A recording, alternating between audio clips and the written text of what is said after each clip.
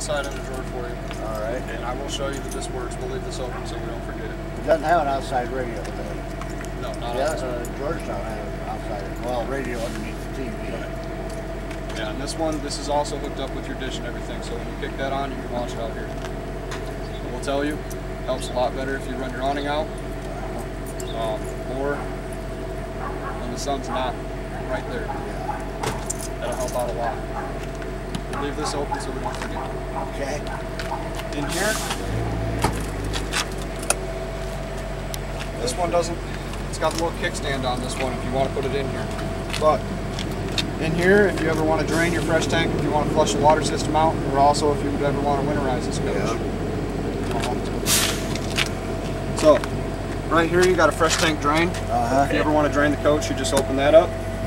Right now, with this valve going horizontal, this pump is going to draw from the water tank.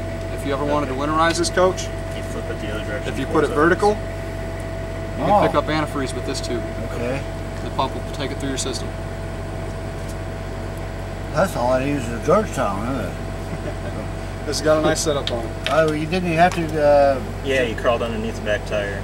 The Georgetown. For the two valves. Yeah. And then I think the pump was on the other side. I don't know. You get a little bit of a low point drain here also.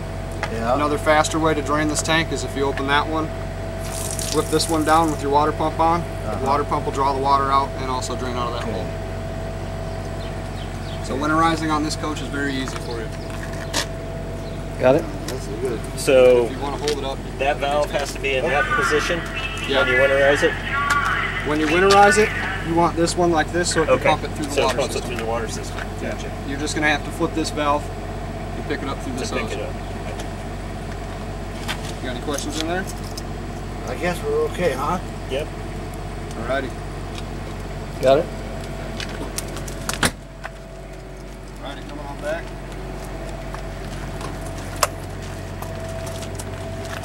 Alright, you got your DEF tank in here. Right now it's full. Okay. How's your knowledge on the DEF fluid? On the what? The DEF fluid. DEF load is not, I don't know anything about what you're talking about. So for the newer diesels, I believe it started in, what, 2009? Yeah, around there. The emissions and everything, you have to have this to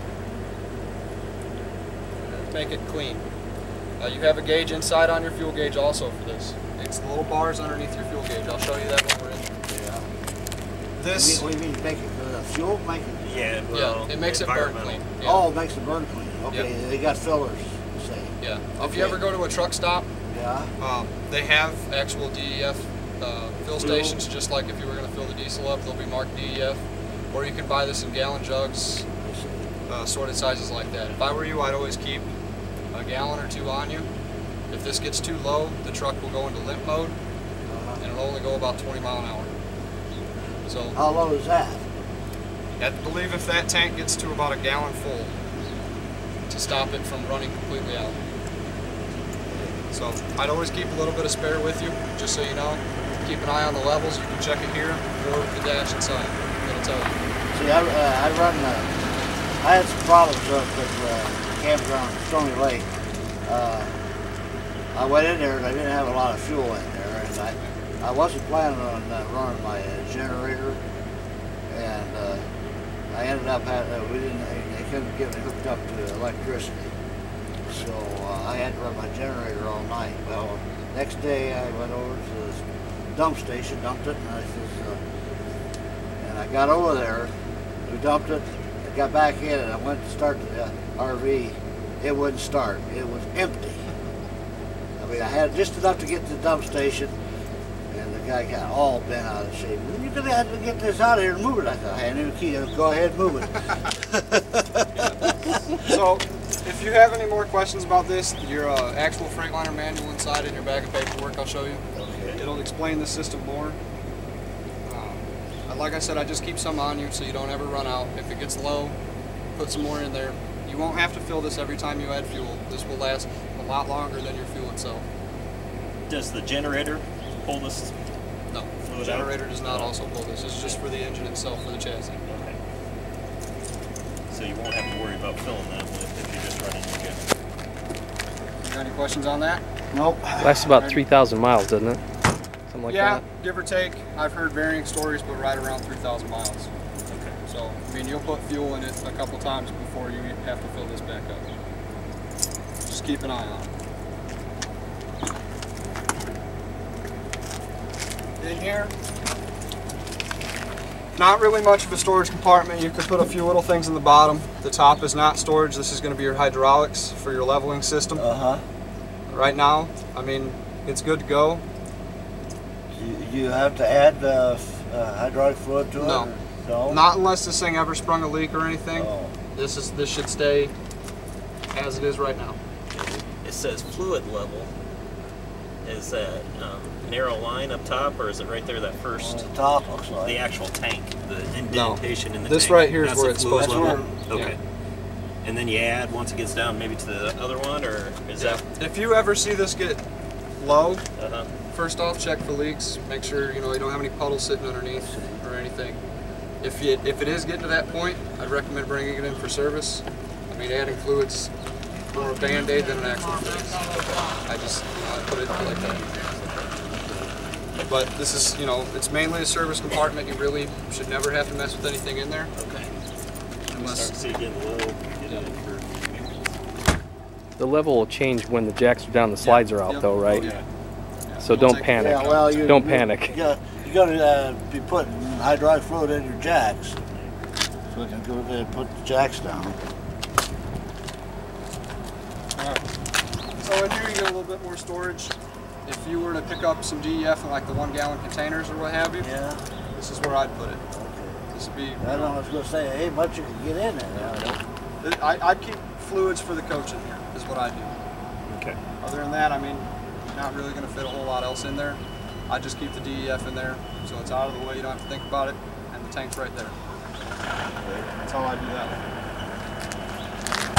Right here's your water heater. You guys got the on-demand water heater in this coach. We're filled with it a little bit, get it working better for you guys. So, turn it on, it goes, it gets hot. Just be mindful. If you turn it all the way, it's just like home, it's going to be real hot. So don't burn yourself. You try it out and see where you like it first. Yeah. Yep. Okay. Just like at home, adjust it how you like it. Alright, ladder here. This bottom piece is detachable. It'll come off from the top there. Just got to pull these pins here. Which right now they're not all the way popped through, but it's not like when you watch a NASCAR race, no partying on the roof. I know you might have hopes and dreams of doing it. I'm going to say don't. Is there a place to carry this ladder if you want to take it off? Yeah, you can stick it in like your pass-through compartments up in the front. You can put it in there. I mean, personal preference, wherever you want to stick it. You can get up there. The roof will support you. Just it's not for lounging. It's not made for living up there. Yeah, it's go up there, check your seals. If you guys are in a storm or anything, check for branches that may have fallen. Just stuff like that, maintenance-wise. It's not partying. I've never been one to get up on any I've ever had. I'm afraid I'd fall off of it. Clumsy as I am, I'd be laying on the ground before I got back off. And I will tell you, when those roofs are wet, they're very slippery. Yeah, I've heard that before. Got this left over from the first time out here. This is the drop he was talking about. It might be too low for you guys to start out.